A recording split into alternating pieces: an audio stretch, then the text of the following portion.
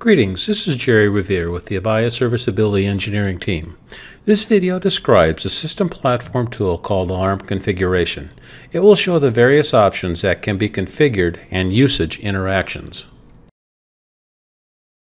This video will demonstrate how to utilize the Alarm Configuration tool in the System Platform web console. The Alarm Configuration tool will allow for values to be set to monitor CPU usage, disk statistics, network I/O, and web console parameters to generate an SNMP trap to Secure Access Link, SAL, and other management consoles as desired by the customer. Another Avaya Mentor video details the Performance Statistics tool, which references many of these same values. I will also speak to some interactions that should be looked at while in the process of provisioning the alarm configuration. I have logged into the System Platform web console. The template installed is the solution for the mid-size enterprise. My first suggestion is to verify the first of the interactions I noted. I have opened the Server Management and System Configuration link. Near the bottom of the page is the Statistics Collection dialog. That particular selection is enabled by default, but as you can see, it can be disabled. If it is disabled, the alarming and performance statistic functions will not be available. As it is enabled now, I will go on to the alarming configuration screens. From the Server Management section of the menu on the left, I am selecting the Alarm Configuration link to open that tool. The panel displayed shows all the options that can be modified. The screen as displayed shows all the pre-configured defaults. The values are the engineered values, and care should be exercised if changes are to be made. It is suggested to be performed only at the direction of an Avaya engineer. There are 5 columns in the table. They are the alarm itself, limit value, the for value, suppression period, and enabled.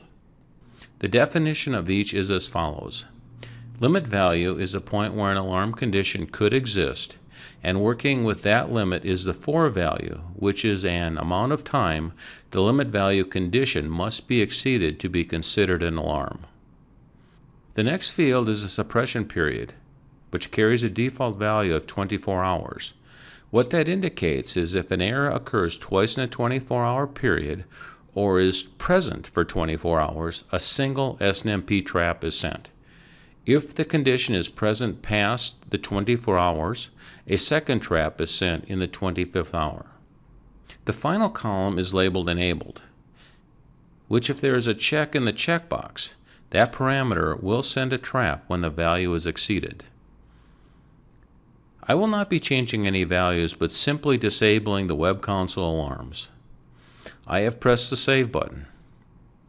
These alarms now are not eligible for reporting and trapping in the condition that we just set.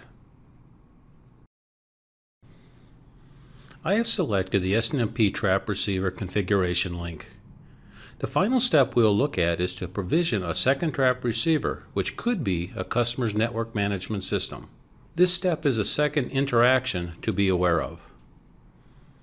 I am typing the address of the NMS and accepting the rest of the defaults, and have pressed the Add SNMP Trap Receiver button.